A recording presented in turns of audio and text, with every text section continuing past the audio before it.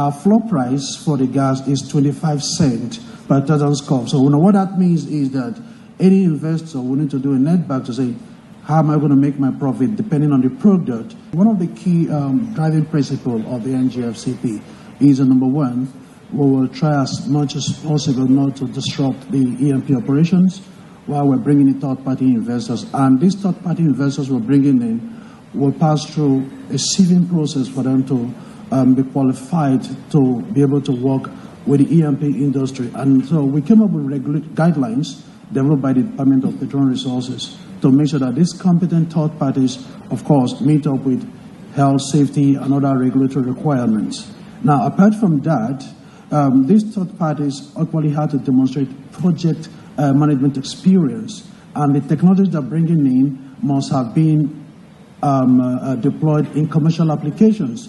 So, which is why I was struggling to understand why the issue of infrastructure. Like I did mention, we did a diagnostics, and we said yes, pipeline is the most preferred option for transportation of gas, but globally there are scalable technologies, and I'm sure most of the technology providers are seated here in this forum. Last year, February, we scrubbed close to 40 different technologies, scalable technologies that you don't necessarily need pipelines to move your flare gas product to your desired off-takers and customers. Now, coming back to how the third-party investors will have a proper handshake with the producers, which we know the producers have a very high standard in terms of safety and, of course, not to destroy the operations.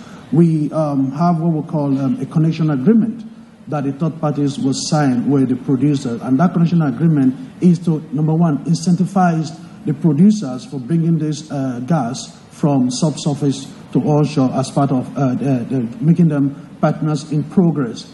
The other bit we are working on is for the third-party investors, we try to make sure that the gas flare volume is bankable. Bankable in the sense that based on the regulations, we'll make the producers give us some form of guaranteed flare volumes so that these competent third parties can take it to the bank. Because, I mean, if you don't have a guaranteed flare volume over a period of 10, 15 years, then there's no return on investment and no investor will want to come in there. Okay. And we all know that gas flaring is a tremendous waste of natural resources.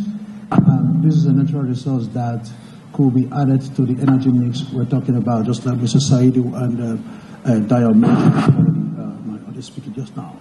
So, Mr. President, in his capacity as a petroleum minister as well, attended the COP21 in 2015 and committed to reducing greenhouse gas emission and captured gas flare as one of the key low-hanging fruits as part of the nationally determined contribution, again, a contribution to the petroleum industry in the reduction of greenhouse gas.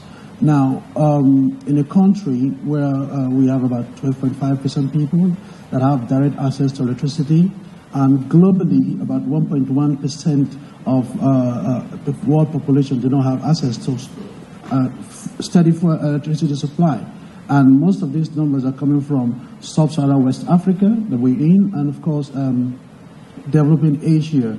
Now, for West Africa, that number is around 588 million people, and yet with flare gas in this country. Globally, there are around 16,000 gas flare locations in 90 countries, including this one that we're living in. Now, in Nigeria, we have around 178 gas flare locations, and we flare around 888 million standard cubic feet of gas per day. Now, let me put that into context. Our power utilization is around 800 million scoff per day, which means we can actually double our power utilization. Now, in the industrial sector, we use around 450 million scoff of gas per day, which means that could be tripled. But yet we flare this gas, so which means every other day we burn billions and billions of dollars. And if we're able to harness that in terms of revenue loss, in 2017, our records from the Department of Petroleum Resources tells us that we flare around 324 billion standard cubic feet of gas, which in terms of revenue loss is around $1 billion. Now, we contribute to CO2 emission around 22 million tons. If we're able to harness that and convert that in the carbon market, it gives us around $500 million US. And then this gas that will flare, if we're able to tap it, it could equally power just like the LNG man. It could take it to run 2-3 LNG trains. It could generate 3,000 megawatts of electricity. Dayo here sitting next to me, if we're able to harness that, it will give us around 600,000 metric tons of LPG, which will give around 6 million households cleaner energy through LPG.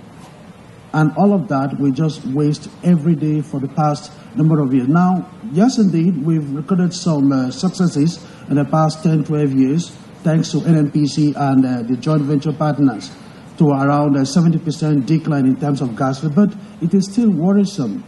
1 billion BCF of gas flare annually is a lot, and that is enough to take care of a whole lot of businesses. So the Nigerian gas flare commercialization program in the Ministry of Petroleum Resources is the federal government's strategy to eliminate gas flaring in our oil fields, and of course to contribute to multiplier and of course development in the Niger Delta, and of course positively impact the Nigerian economy. So government in its wisdom wrote on the existing regulation, the Petroleum Act, Section 9 and Section 11, which empowers the President and of course the Minister for Petroleum to say, in the interest of the public, he will come up with regulations. So we couched a regulation in the new regulation, which is called the Flare Gas Prevention of Waste and Pollution Regulations 2018, to underpin the implementation of the Nigerian gas flare commercialization program. Now, what that regulation does is that it gives the government the power to invite competent third parties that are technically and commercially strong and viable to take these flares from the producers and, of course, have a connection agreement where these third-party investors will harness this gas flare, this gas that has hitherto been flared, and convert them to what we call flare gas to market products using flare gas to market technology.